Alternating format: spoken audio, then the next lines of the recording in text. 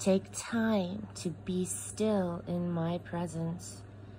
The more hassled that you feel, the more you need this sacred space of communion with me.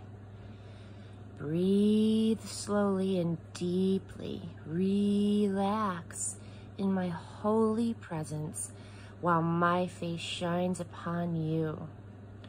This is how you receive my peace, which I always offer to you.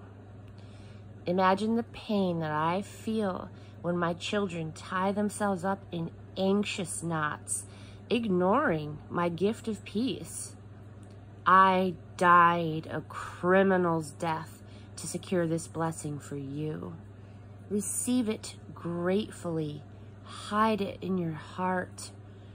My peace is an inner treasure growing within you as you trust in me.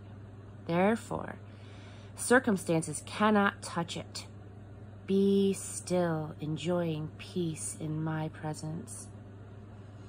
That's from Psalms 46:10 and Numbers 6:25 through 26. This is Jesus Calling. It's October 13th.